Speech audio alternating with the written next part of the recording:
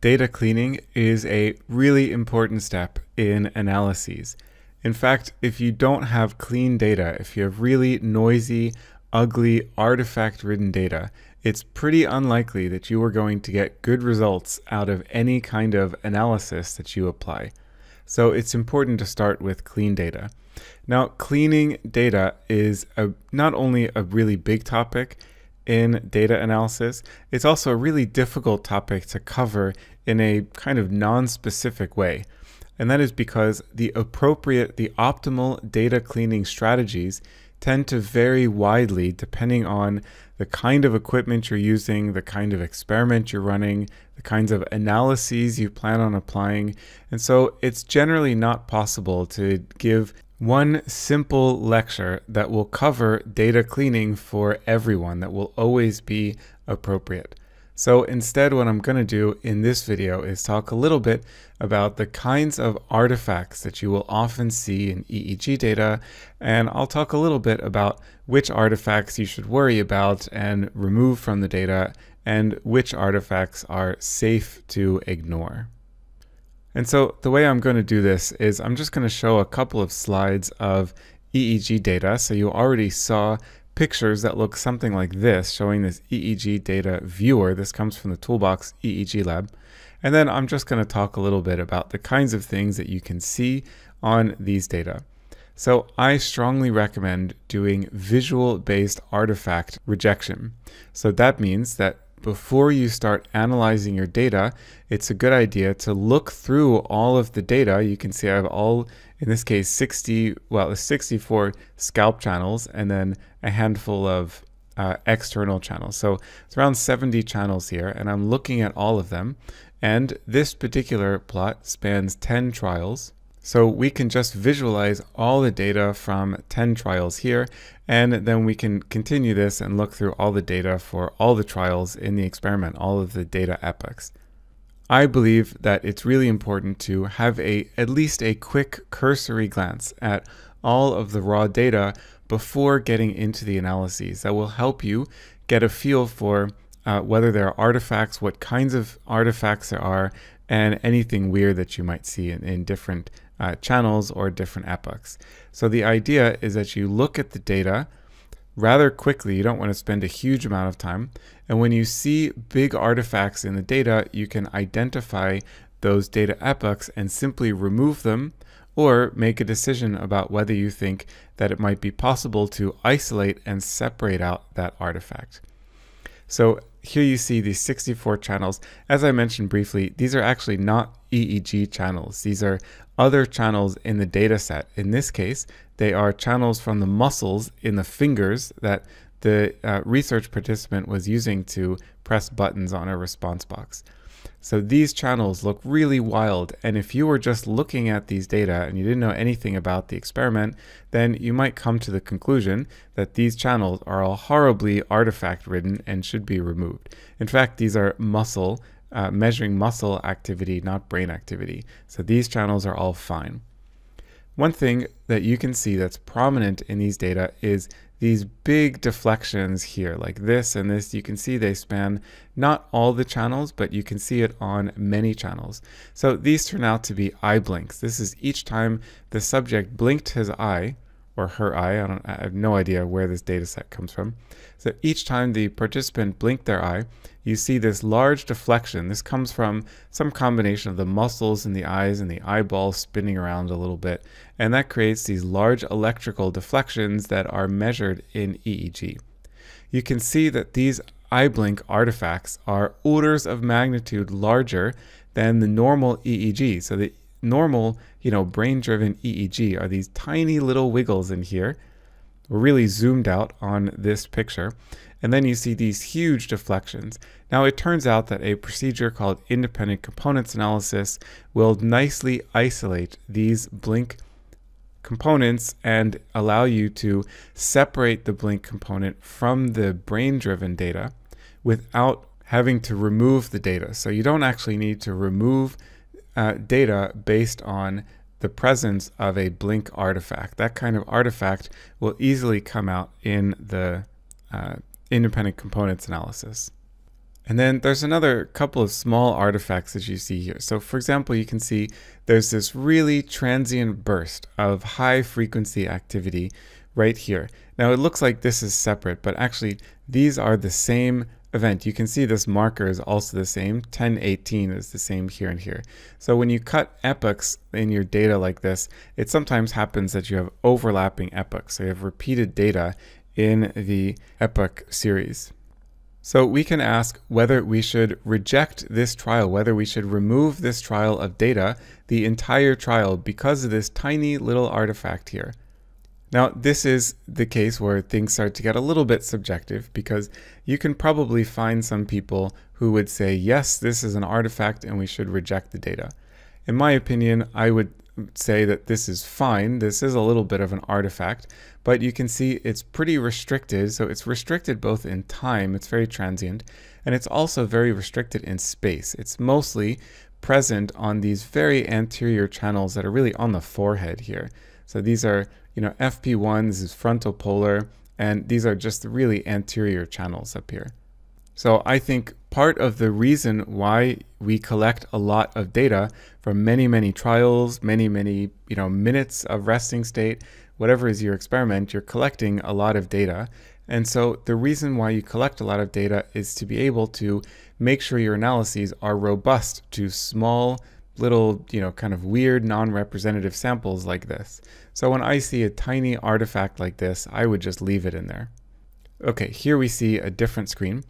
This is showing a much larger artifact, so it looks a little bit similar to what I showed on the previous screen, where you see a lot of dense high frequency activity, but here it's both longer in time and it's also really distributed in space. So basically every electrode, or probably every single electrode, shows this artifact. So the question is, what caused this artifact? This was probably something mechanical that the individual, the subject, the research participant, was doing with the cap. Maybe they were scratching their head, maybe they were, sort of pushing on the EEG cap or something, maybe they were spinning their head around. I think there is a cognitive reason why this artifact is present. The subject was, I think, distracted from the task. He or she was not really paying attention in this time window because they were doing something with the EEG cap. So therefore, I would remove this trial. Here you see another example of a little artifact that, it's a little bit annoying to have these kinds of small artifacts. But again, when you collect a lot of data, you don't have to worry about throwing out this entire trial just because of this one really temporally brief and also spatially localized artifact. So you can see it's a little bit subjective. Here's where it also starts getting subjective. This is a similar looking artifact to what I showed in the previous slide that I said should be removed. And here I'm not so sure whether this trial needs to be removed from the data. You can see that this artifact is brief. It starts right at the beginning of the data epoch. So this is one data epoch, this is a trial, this is the next trial.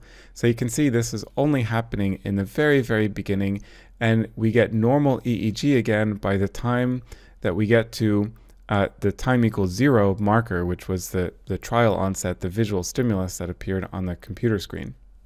Now, you will learn later in this course, in the section on time frequency analysis, that there are this phenomenon when you filter data. It's called an edge effect.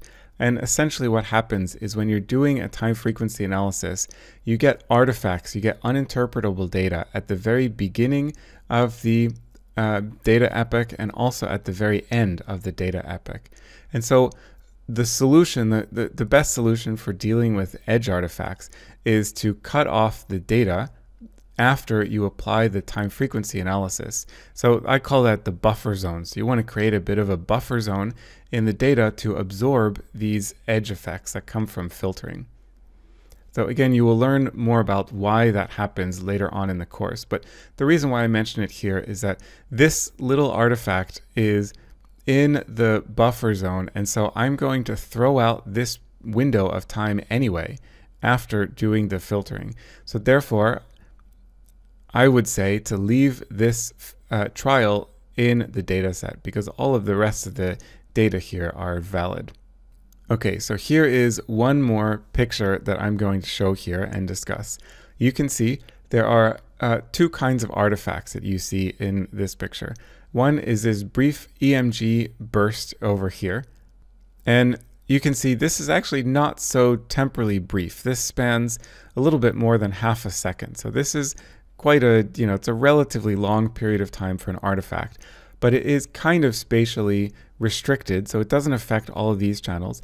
If we look at what channels it affects, these are the posterior lateral channels. So maybe the subject was, maybe they twitched their shoulder or something briefly, or sort of moved their ear, or something that caused some muscle activity that infected the EEG signal here.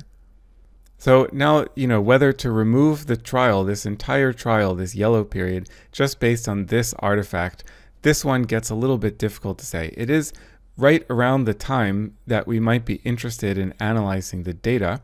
So it kind of depends on where on the scalp you are most interested in looking for effects. For example, if your study is all about frontal cortex processing, you're actually not really going to be paying much attention to the electrodes in the back of the head. So therefore, an artifact like this is actually not going to affect all the frontal channels, which are all in here. You can see these data look perfect. They look really nice. They look very clean.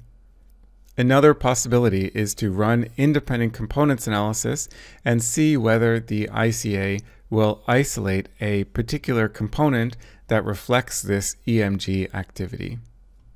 And if it does, then it might be possible to remove that component, to project that component out of the data, and thereby remove this EMG artifact without affecting the underlying data that's kind of, summed on top, that's mixed together with this EMG signal.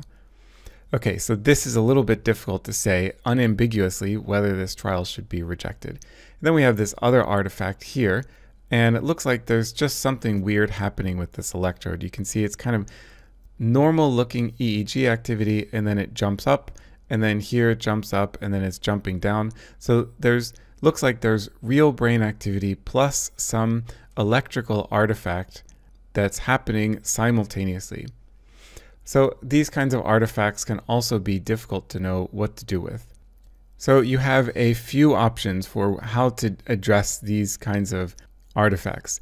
One thing you can do, so one option is just to completely remove that electrode from the data and then interpolate it. So, mathematically calculate what the activity at that electrode could be based on what the neighboring electrodes look like.